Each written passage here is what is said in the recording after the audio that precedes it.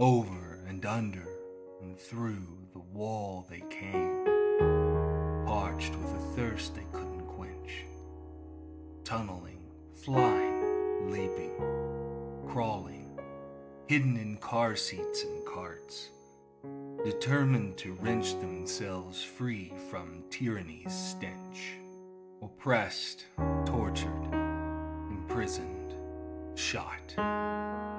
Still, the thirsty would not, could not be denied.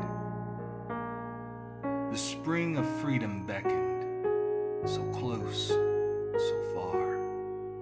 Yards, feet, they inches, away they died.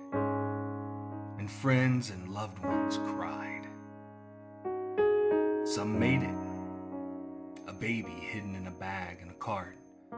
Desperate men who leapt on a moving train, a hollow car seat, tunnels, boats, a makeshift glider, balloon, plane, into the thirst and pain. And then one day, one wonderful day, they hammered and shattered and tore down the wall, thirsting, singing, shouting, laughing, hugging,